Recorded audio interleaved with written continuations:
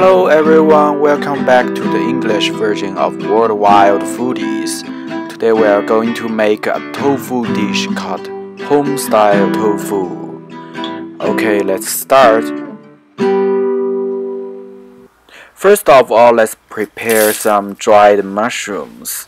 I have 1/3 cup of black wood air. Some people call it black fungus, anyway. And 1/3 cup of shiitake mushrooms. They are all dried, so we need to add water to soak them up. If you soak them into the cold water, at least you need 1 hour. And if you soak them into warm water, half hour is enough. Okay, now let me introduce other ingredients of this dish. So you need extra firm tofu and some pepper, green pepper and red pepper, couple slices of ginger roots, and a couple cloves of garlic. These are the leaves of the garlic, or you can use green onion too instead. Okay, here we have our mushrooms. This is 郫县豆瓣酱. It's a bean paste mixed with the chili pepper, so make like a sauce. You can see it's black or dark brown. I think you can find this canned 豆瓣酱 at your local Asian market.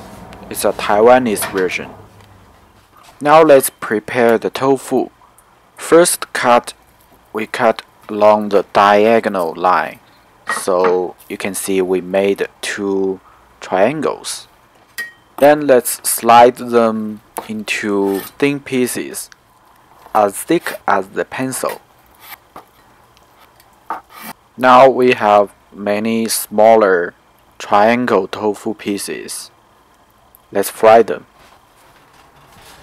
Okay, prepare a non-stick pan on the medium heat and add oil until cover the bottom of the pan.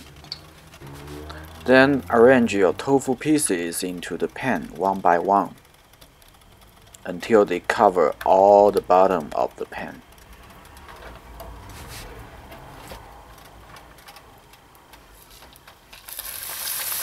Then keep frying in the medium heat. We need them all golden brown. Now we can prepare other ingredients when we fry in the tofu. We need to cut the red pepper and the green pepper. So remove the seeds in the middle. Then we have only the outside. And cut them into triangles like the tofu size. Don't waste the 2 ends. You still can use them. Never waste your food ingredients. My green pepper is a little different because it's Anaheim. It's a long shape green pepper. So I cut them into half first, then peel off the seeds.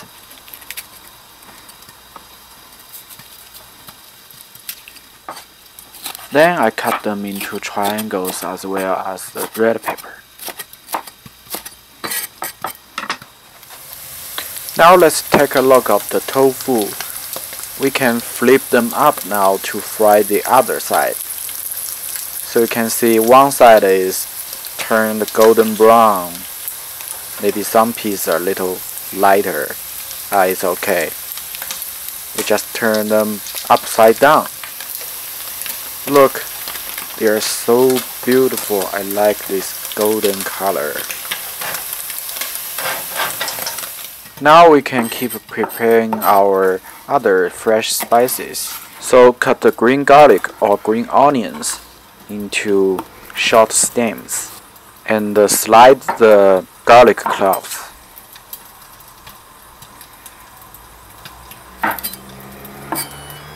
Oops, the music is from my rice cooker. Never mind.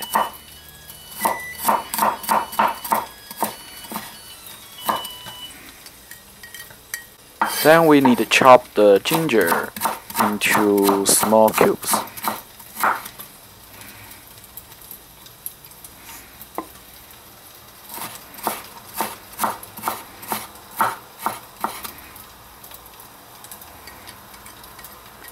Finally, let's chop them up into very fine, maybe cubes.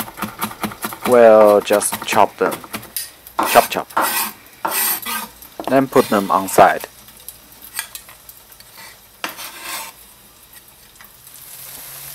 Good. Everything is almost ready and the tofu is turning golden brown. It's crispy outside and soft inside. Yummy. So let's take out all the tofu pieces and prepare for the stir fry. Okay, we still use the fry pan. We don't have to wash it. Then add about 2 tablespoons of vegetable oil or cooking oil and turn it up to high heat. Add the minced ginger and the garlic first. Saute for a little while, maybe 30 seconds or until you can smell it. Then add the 豆瓣酱, the bean paste, and keep stir frying. Now let's add the vegetables and the mushrooms, except the tofu. Then we stir fry these veggies for a little while. Usually I will cook for 2 minutes. Keep stir frying until everything mixes up. Then we add our tofu inside. Don't add too early because the tofu was cooked. Then mix them well again. Now let's add about 1 teaspoon of sugar and a half teaspoon of salt. You may need to adjust how much salt you need to add because the bean paste is already salty. Finally, let's add our starch water. I mixed about half cup of water with 2 tablespoons of cornstarch.